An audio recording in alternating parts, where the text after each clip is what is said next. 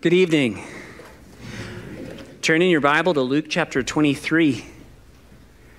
We're going to hear three words from the cross, three words of our Lord Jesus. There are 7 words recorded in the 4 Gospels that our Lord spoke from the cross.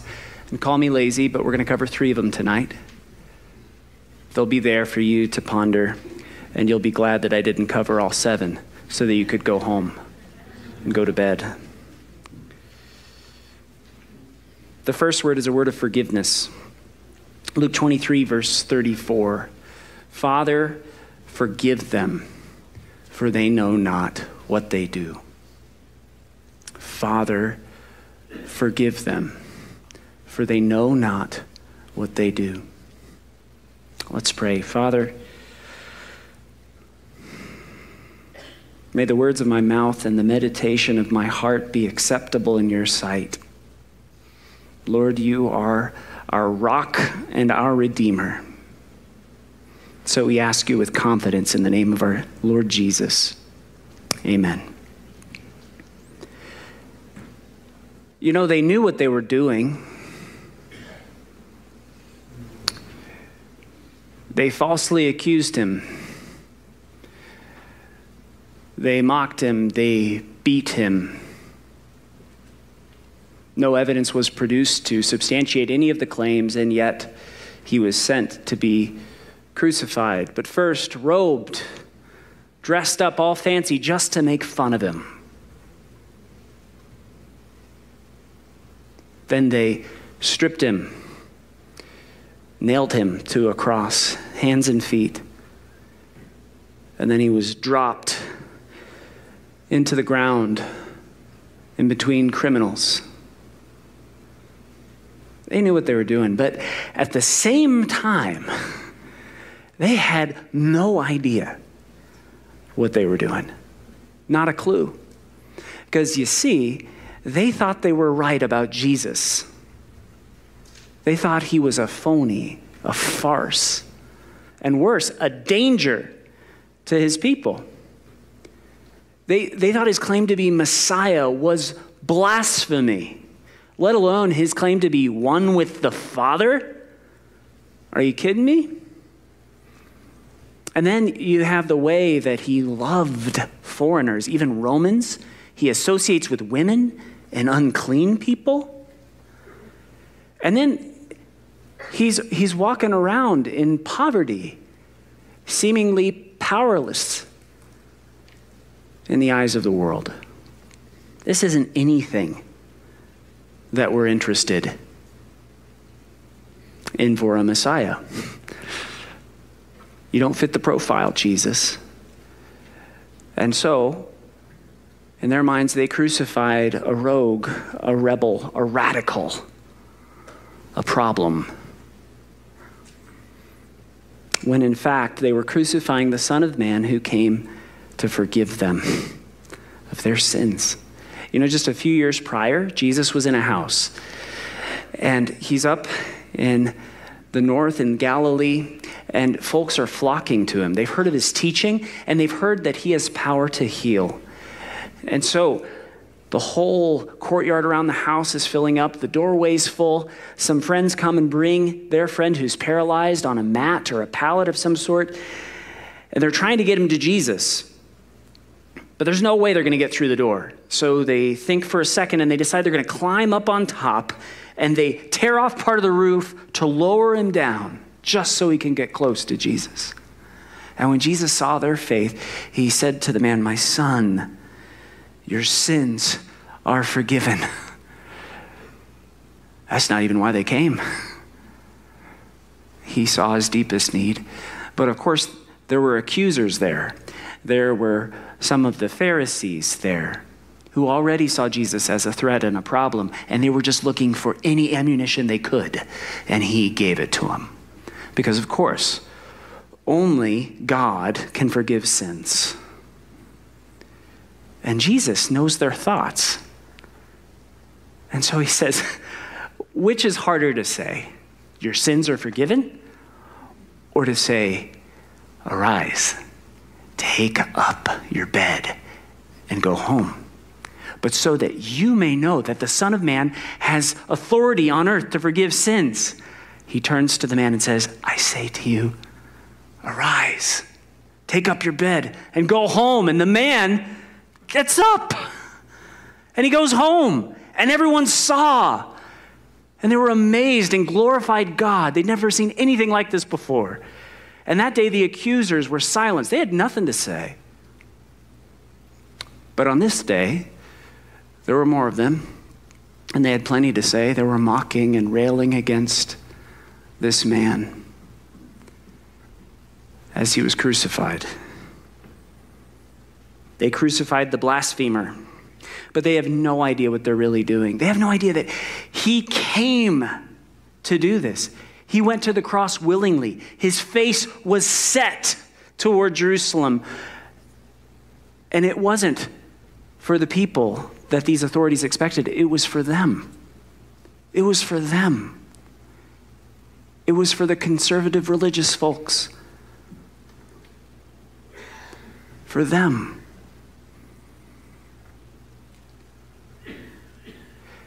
He came to forgive them of their sins, to purchase their forgiveness with his blood. Dear ones, your family member knew what they were doing when they took advantage of you.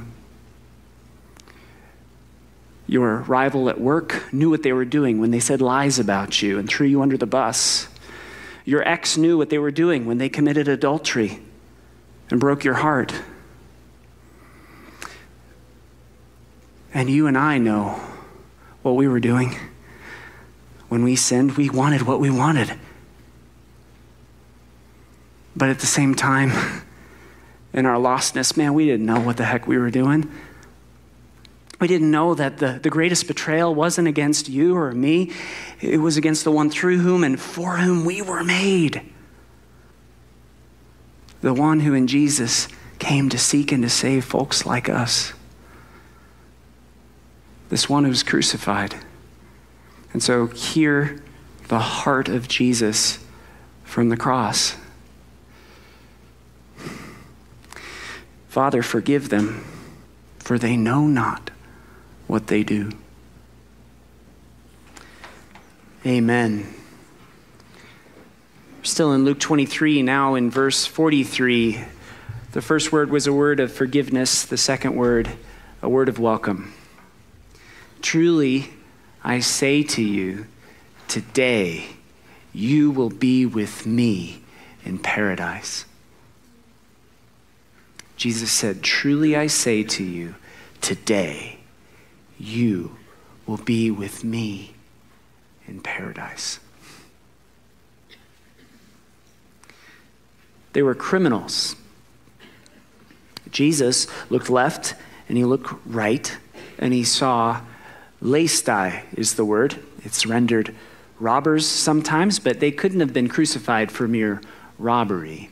These were, in the old word, a brigand. These were, we might call, insurrectionists. The Romans might have even called them terrorists.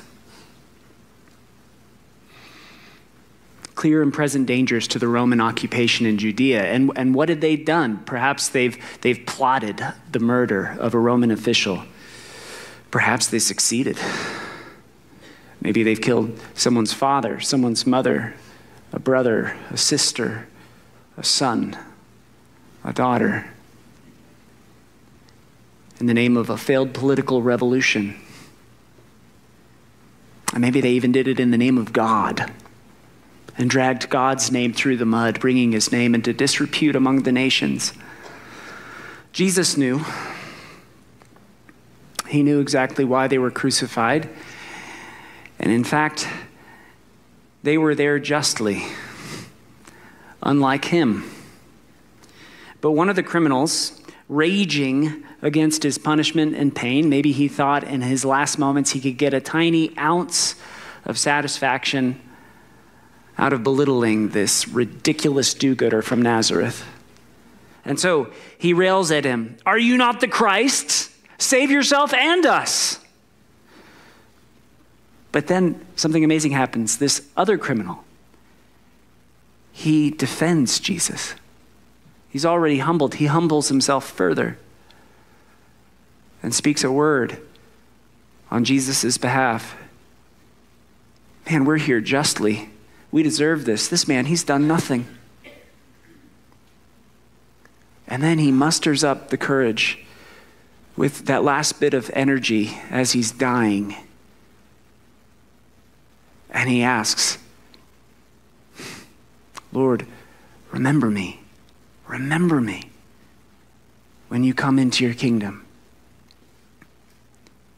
No doubt he would have taken more mockery, more abuse from the crowds than the other crook. But this is his plea. Lord, remember me. And what is Jesus like, our suffering Savior King, enthroned on the cross? He says to him, truly, I say to you, today, and think about that day. It's growing dark in the afternoon, the darkest of days, suffering beyond anything we could imagine. On that day, today, you will be with me in paradise. It's amazing. Friends, criminals will be with Jesus in heaven. Unforgivable offenders, forgiven, declared righteous, possessing the righteousness of Jesus, the sinless, saving Son of God.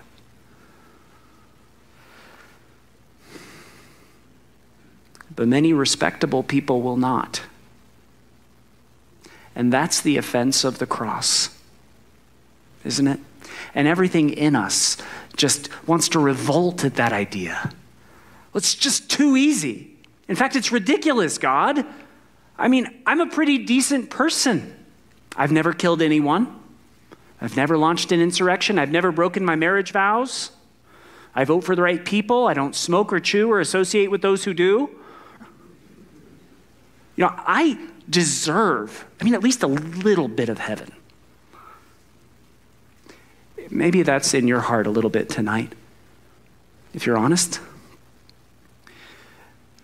Just offended at the gospel message that today a terrorist can be welcome in heaven through Jesus.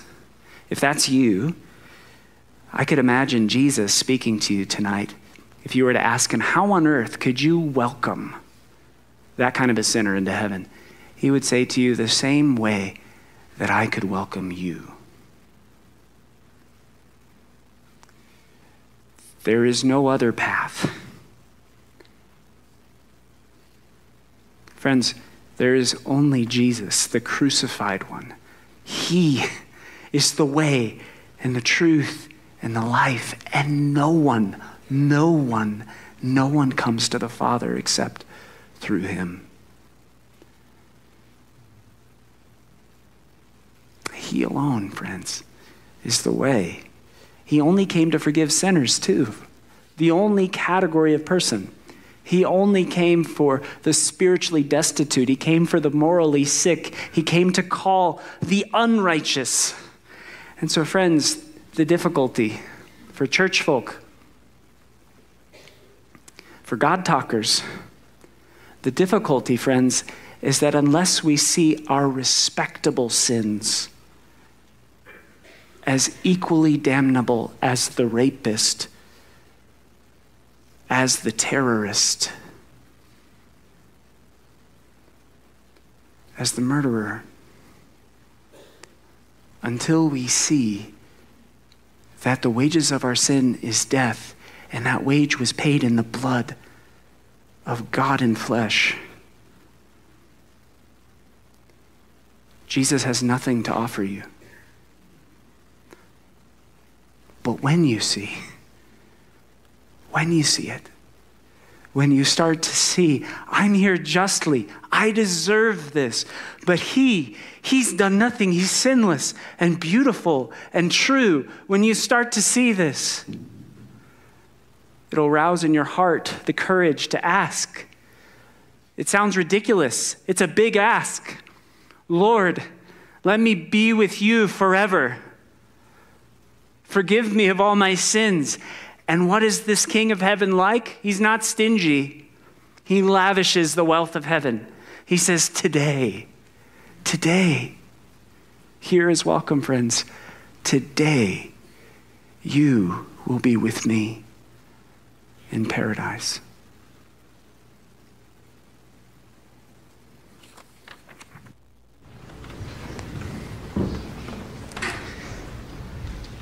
Amen.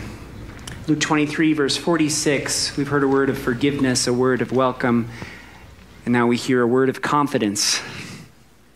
Father, into your hands I commit my spirit. Father, into your hands I commit my spirit.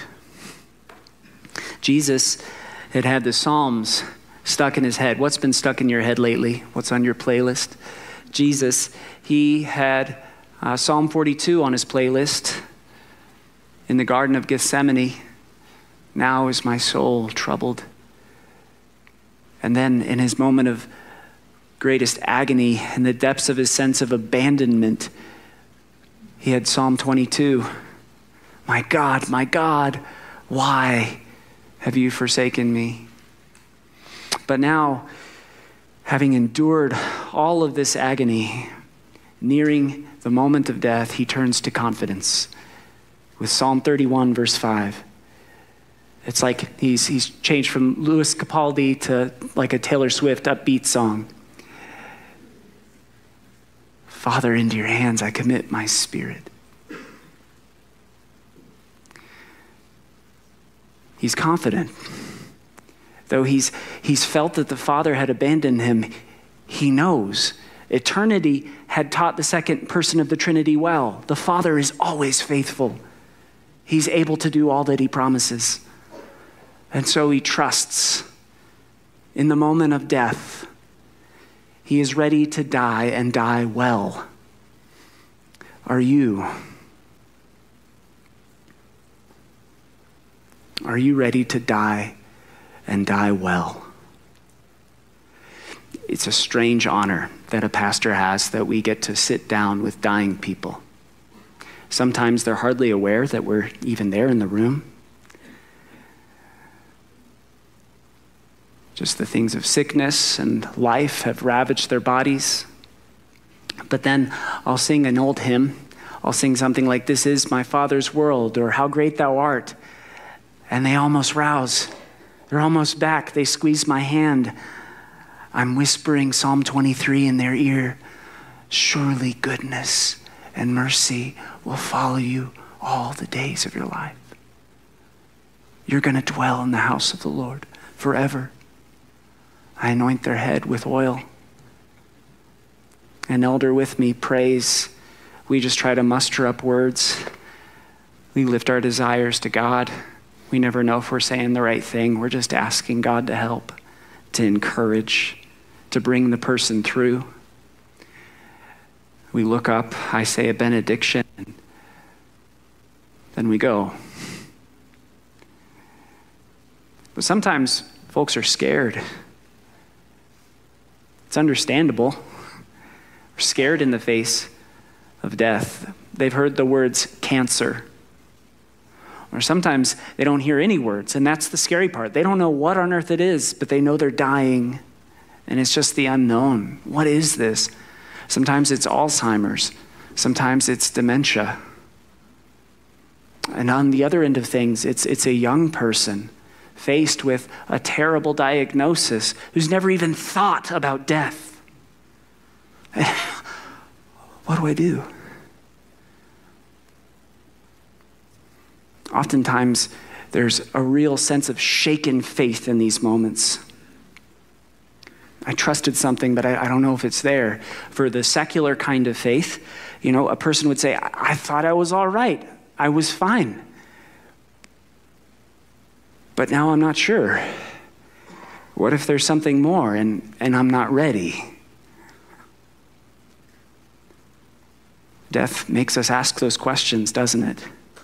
And for those who have trusted in the Lord throughout their lives, they come to this moment of death, and it's like, I've been saying the Apostles' Creed since I was a kid.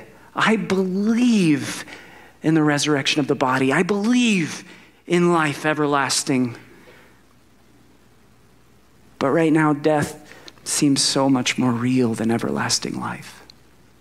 How do I believe when it just doesn't seem true?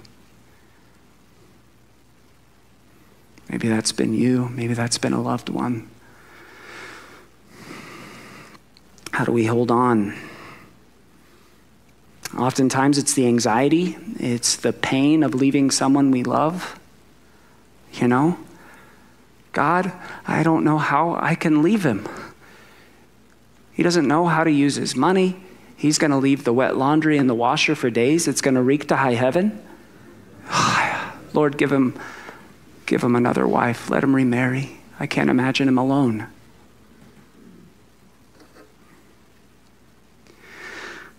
But sometimes dying folks are strong, aren't they? Incredibly strong. They have this peace that surpasses anything that I can understand. You see, these folks they're not full of confidence because of their circumstances. You know, in the midst of pain, in hospital gowns and sanitized rooms, having all the beeps and the pokes and the interrupted sleep, that's not what's giving them confidence right now. It comes from a life having experienced the faithfulness and the power of Jesus. A life of trusting the Father, Son, and Holy Spirit who has never left them and never will. They're depending on those promises. They're depending on the truths of those Jesus songs. They've entrusted their lives into God's hands, and come what may, they know they're ready to die. They are sad about the sad things, because of course that's the only sane way to be in the face of sadness. Jesus showed us the way, didn't he? The shortest verse in the scriptures showing the incredible strength of our Savior. John 11:35, Jesus wept. He burst into tears because he didn't treat death lightly.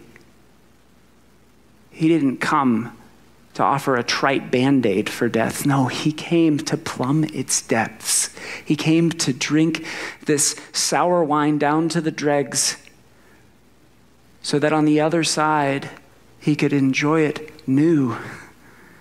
The fruit of the vine with the Father and with all of his friends, criminals, sinners, you and me who trust in him. That's the hope. He came to purchase that for you and for me. Confidence. Folks who die with this hope, they know Jesus, and Jesus has shared something with them that he knows. From an eternity of love relationship, he knows the Father has got you. He knows you're going to be all right because you're in his hands. So I ask you today, are you ready to die well? If you're like me, I don't know. But Jesus died to help you.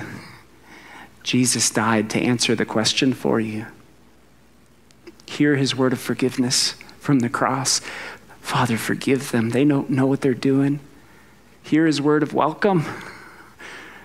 This day, friends, you'll be with me in paradise. In the day of the hospital room, in the day of the worst punishment, the most dark day, you'll be with me. And hear his incredible confidence and let go of your life. Father, into your hands I commit my spirit. Father, tonight, man, I don't know if any of us, we'll say it. We want to say it. We're just so ready. But I don't feel ready. And so with feeble faith, we come to you, Lord, and we ask you to lift our eyes to Jesus, who died on the cross for our sins, who welcomes sinners, who graciously gives us confidence to walk through death and all that life throws at us, because you're with us and you'll never let us go. Help us to take hold of that. Help us to live in that and strengthen us. Lord, you have a way of strengthening us right when we need it. You give the grace that's needed for today. But every day and till the day you bring us home, Lord, we ask for this confidence in Jesus. Amen. On the night when our Lord Jesus was betrayed, we're going back in time to Thursday, our Lord Jesus took the bread, and when he had given thanks, he said, "This is my body, which is for you," for disciples, for folks looking to Jesus in faith and trust, imperfectly, but trusting in him. This is for you. Take this and eat it, all of you, in remembrance of me. In the same way, also after the supper, the Lord Jesus lifted up the cup, and imagine seeing him do this.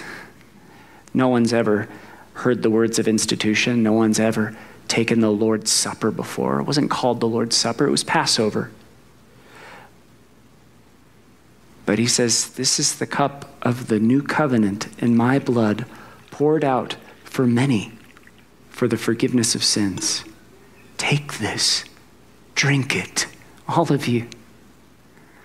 The Apostle Paul adds that as often as we eat of this bread and we drink of this cup, we proclaim our Lord's death till he comes, because death was not the end of the story. Jesus trusted in the Father, who he knew would raise him by the power of the Holy Spirit.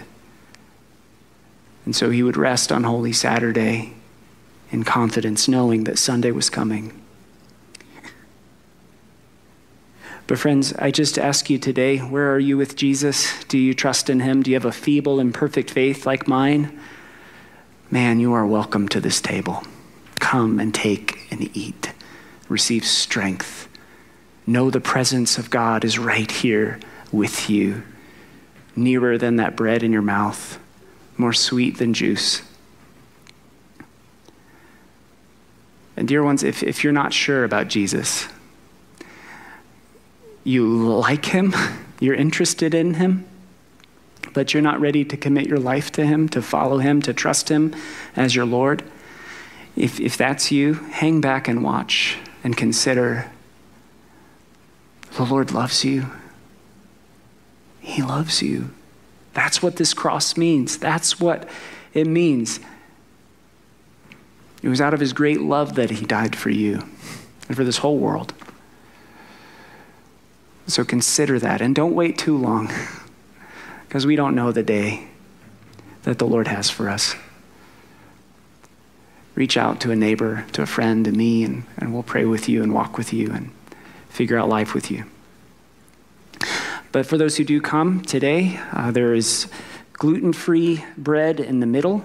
As we pass this around, you'll be able to enjoy that, elders, as you come forward. The good stuff's on the outside.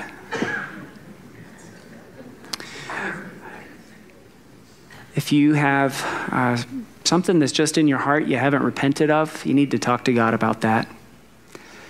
This is just a good moment to do that. If you have something that is in between you and another person, a spouse, a brother, a sister, a friend, would you just start the process of making amends? Would you just say a word, "I'm sorry. Let's talk later." Shoot a text if you need to, somebody who's not here, because this is a sign not only of our reconciliation with God, but also that we are a body, that we are united by his Spirit as one people together.